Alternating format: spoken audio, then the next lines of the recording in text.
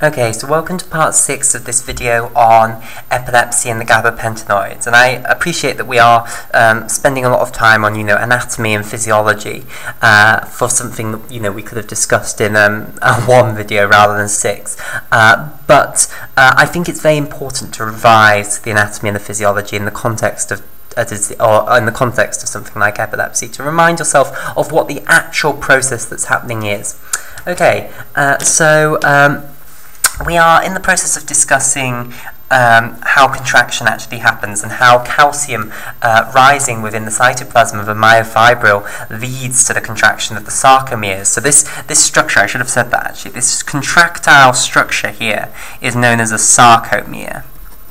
Okay, and myofibrils don't just contain one of these sarcomeres, they contain absolutely loads. So here might be another sarcomere over here.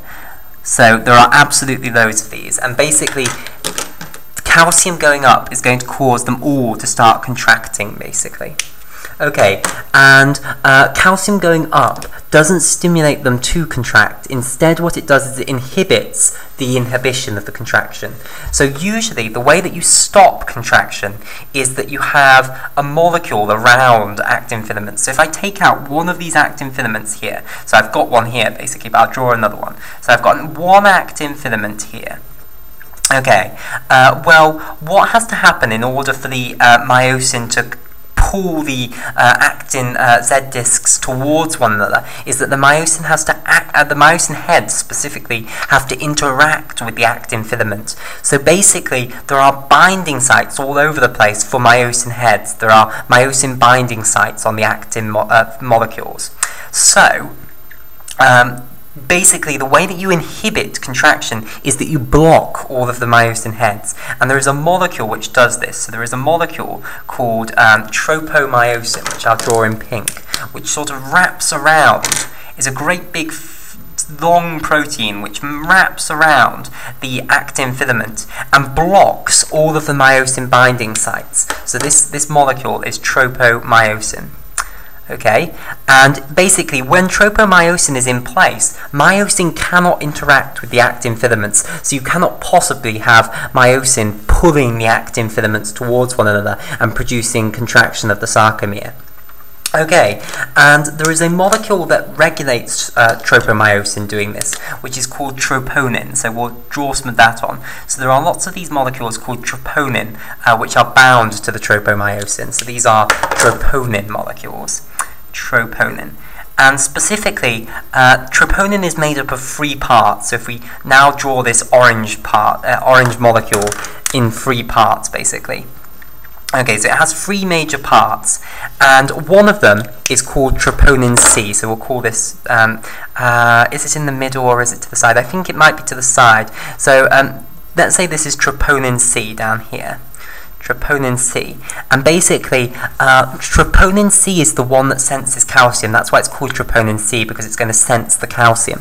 So basically what's going to happen is that calcium is going to come and bind to troponin C. So it will come along and it will bind to every single one of these troponin molecules. If calcium, remember, has gone up hugely because we've opened the ryanodine 1 receptors. Okay, so now it's going to bind to the troponin C, and the troponin C will then change its conformation, and troponin changing its conformation will then trigger tropomyosin to change its conformation, and when tropomyosin changes its conformation, it will expose the myosin binding sites on these actin protein molecules, and then these myosin filaments, the myosin heads of the myosin filaments, will then be able to interact with the myosin binding sites on the actin molecules, and then you'll be able to get a contraction. So basically that is how calcium going up causes the contraction to begin. It basically alters the structure of troponin, and when troponin alters its structure, tropomyosin also alters its structure, and tropomyosin altering its structure stops tropomyosin from successfully blocking the myosin binding sites of the actin monomers, which construct this actin filament. Okay, so what you can now think of is the actin filament is ready to go. The myosin filament can now interact with the actin filament. So now what we need to do is study the mechanism by which the myosin filament causes the actin filaments to contract in on themselves. So basically, if we draw a more in detailed structure, we have our myosin filament here, and we have two actin filaments like this. Okay, right. So this was our myosin here, and the myosin, remember, had loads of little heads coming off. So it was made up. Myosin, the protein, was made up of a fibrous bit and a head. And when you make a myosin filament, all the fibrous bits are sort of joined together in this central fiber, and the heads stick out laterally, basically. And it does this on both sides because there will also be, another actin filament up there. Similarly, on this side, you're also going to have myosin proteins like this, with the myosin heads sticking out from the myosin filament. Okay, and here, if we draw the actin more carefully, so here are the actin monomers making up the actin filament, like so. Okay, so the way in which you actually get this Z disc over here to move closer to this Z disc is basically you're going to move these heads upwards this way. So this one is going to move this way, and this one is going to move that way.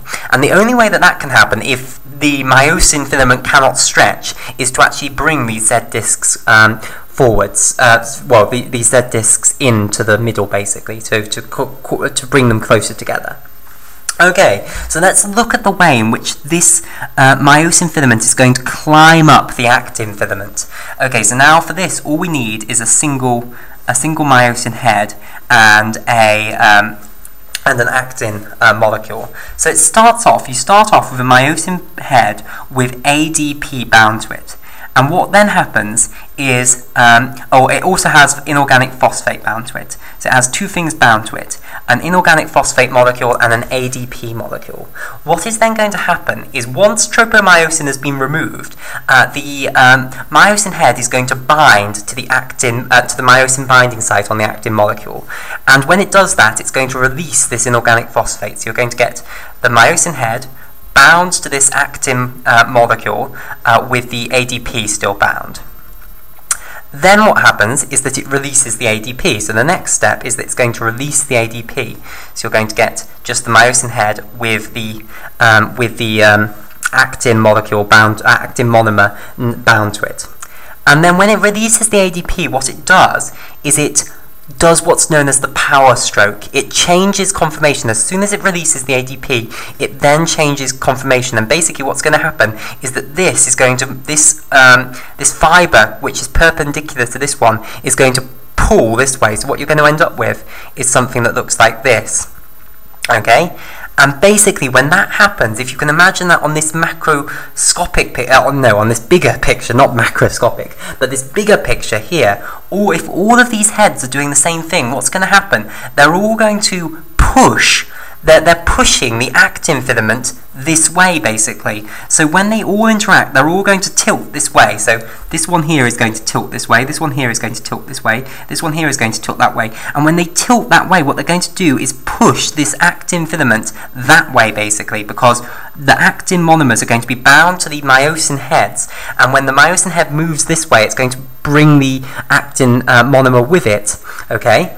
And the same thing is going to be happening on this side. So on this side, what's going to happen is these myosin heads are going to bind to their actin heads, and when they do the power stroke, they're going to collapse this way. So the myosin proteins this way are of this sort of structure. So they're the opposite way around to these ones. These ones are the fibrous bit is there, and then the perpendicular fibrous bit out here with the head like that, whereas these ones are the opposite way around.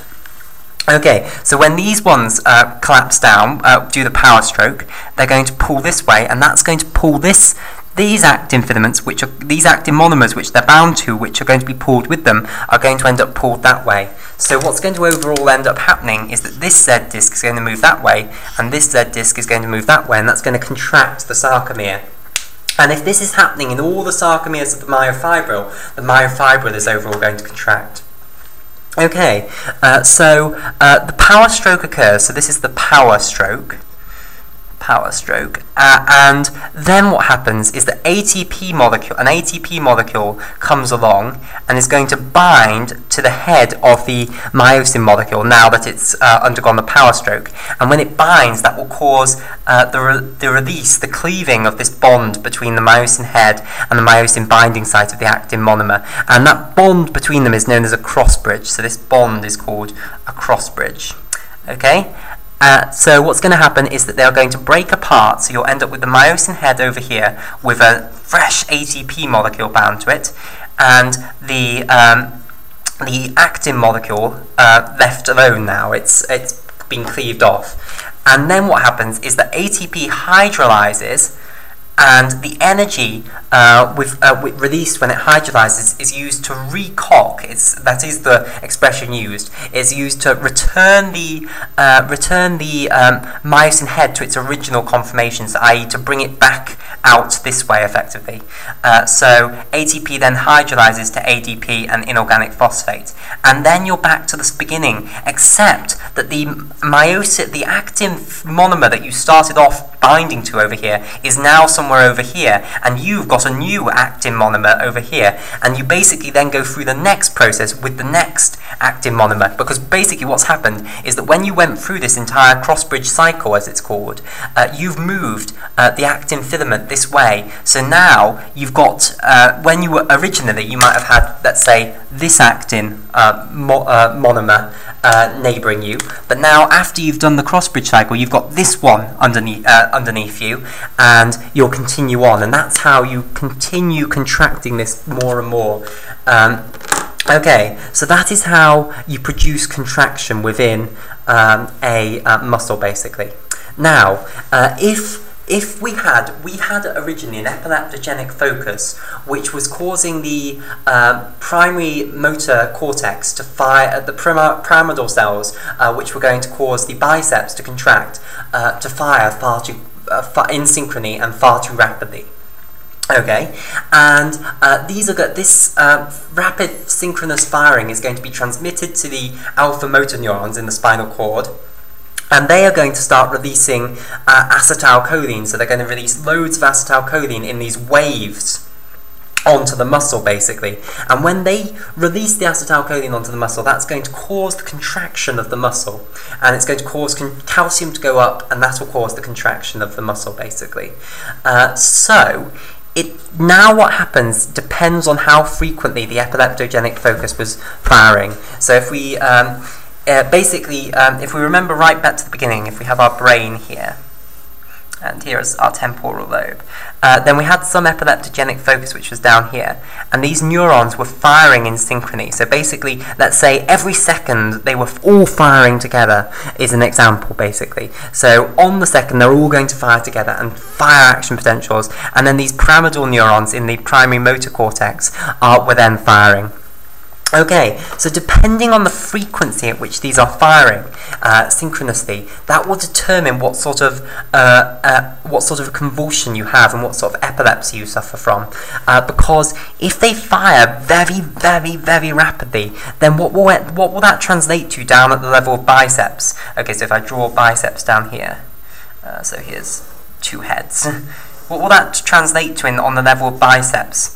Well, it'll translate to stimulation coming in at the same frequency, basically. So biceps is going to be stimulated to contract at the same frequency as this epileptogenic focus is firing off waves of action potentials. Okay, now if this is too frequent, the muscle won't ever have a chance to relax. So basically what happens is when you stimulate it, it's going to contract, and basically if you stimulate it again too quickly, it's just going to remain contracted. It's never going to have time to relax. Whereas if you've got a certain amount of time between consecutive firings in your wave of firings, then this muscle is going to have time to relax, and that will determine what sort of epilepsy you get. If the muscle has time to relax before it's stimulated again, then obviously your muscle will contract and relax, and you'll get an oscillating movement of your muscle, and that's known as a myoclonic seizure. Okay, whereas if the epileptogenic focus is sending off synchronous action potentials too rapidly, then it will be stimulating biceps too rapidly, and the biceps muscle won't have had a chance to relax, and it will just remain contracting and contracting and contracting and contracting, and that's called a tonic seizure. Okay, so now quickly let's just look at the mechanisms of relaxation, basically. So how do muscles relax after they've contracted? Well, basically, all that you need to do in order to relax the muscle is reduce the calcium concentration again within the cytoplasm. If you reduce the calcium concentration, then the calcium will no longer be bound to troponin C.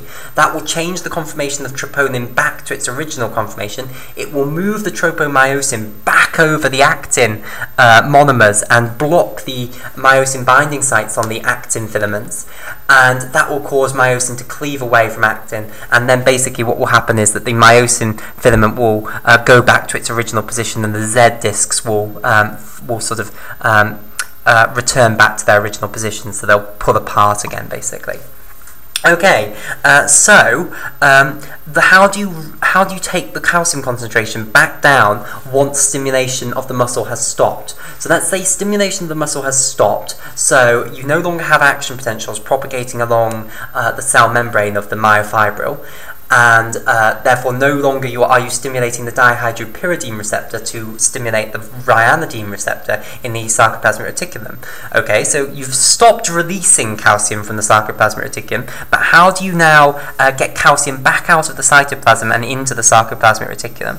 So if this is your T-tubule, here's your sarcoplasmic reticulum. The ryanodine receptor has now shut, so this is our old friend, the ryanodine receptor. What is going to pump the calcium back into the sarcoplasmic reticulum? Well, basically it's a pump called, so I shouldn't draw it as a channel, so I'll have it as a pump. I usually draw pumps as circles. So here is our pump, which is the sarco/endoplasmic reticulum calcium ATPase, which is written SERCA for short. SERCA. Okay, so this is the sarco/endoplasmic reticulum,